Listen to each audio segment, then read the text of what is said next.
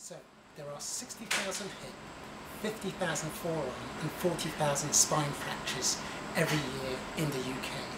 Our research is looking to combine stem cells with a scaffold to make a living composite, and in that way we'll be able to regenerate tissue that we can apply in areas of bone moved. So even in situations where we have a hip revision surgery, so if someone's had a successful hip replacement surgery, after 10-15 years they may have to have a second operation, and quite often all that's required is additional bone stock. So if we can come up with strategies that allow us to generate new bone, that makes us much closer to being able to apply that in that clinic to a whole range of different tissues.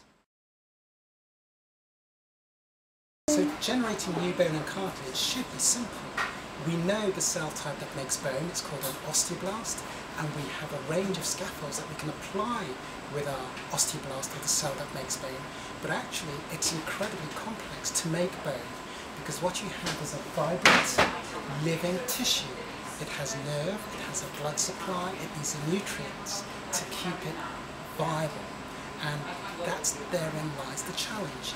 How do we combine the cells, and how do we combine the scaffolds to make not only this living composite, but to make a scaffold that's mechanically competent, so that it can withstand the loading that you and I take for granted every day as we run up and down the stairs, as we play sports, that mechanical loading.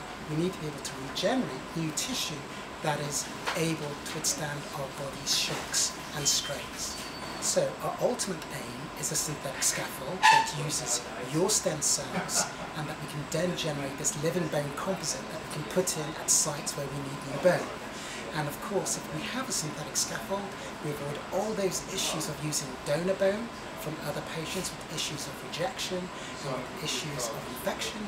And of course, we avoid the issues of using what we call autograft, or your own bone, which can only be achieved by a surgery and actually withdrawing some of that bone from another site to put it into that defect, which is painful. And so if we can have a synthetic scaffold with the stem cells, with the right growth factors, we have this living composite. And that's what we want to do in the Bone and Joint Research Group, and that's why it's so exciting to be part of this repair and regeneration thematic within the IfLS. So in repair and regeneration, an interdisciplinary approach is absolutely essential.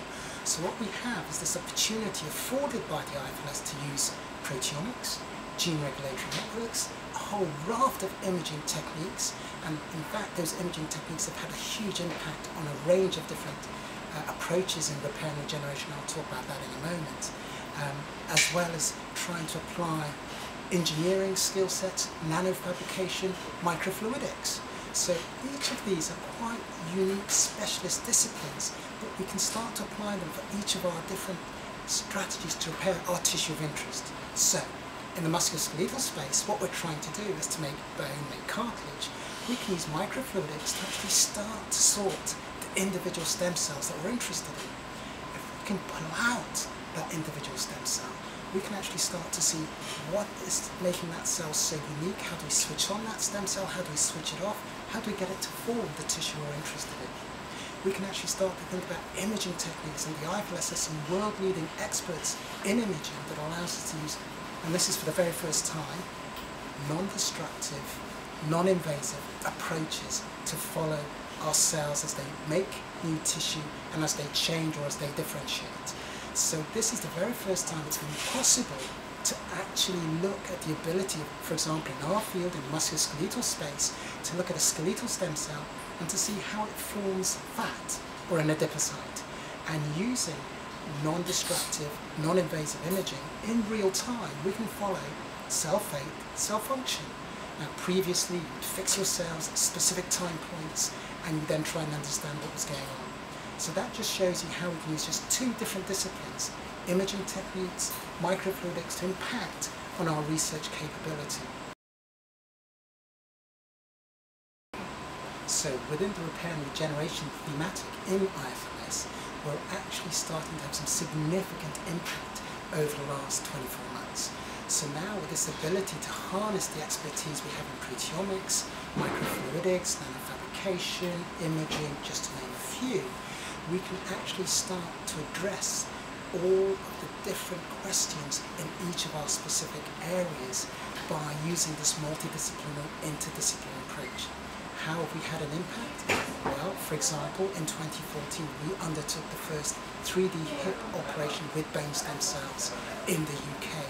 This was only possible by being able to use 3D printed structures with isolated stem cells, which we've been able to model, and we've been able to show the ability of the cells to colonize those scaffolds. And this was all through the interaction of the work that was done within the Institute for Restoration. So in the musculoskeletal arena, we've been fortunate enough to interact with world-leading microfluidics experts. That's allowed us to start to develop new technologies to draw and isolate the skeletal stem cell.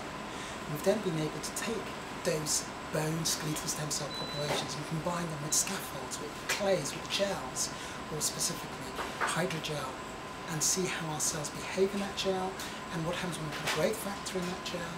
And we've used interactions with our imaging colleagues in the Institute for Life Sciences to see how our cells behave on those gels and see what the factors have done to those cells in terms of their ability to change or to switch to a different phenotype.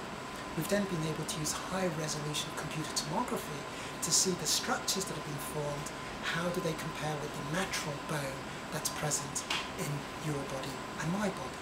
And then furthermore, we've actually been able to take these structures, put them in vivo, and looked at the ability to regenerate bone and cartilage.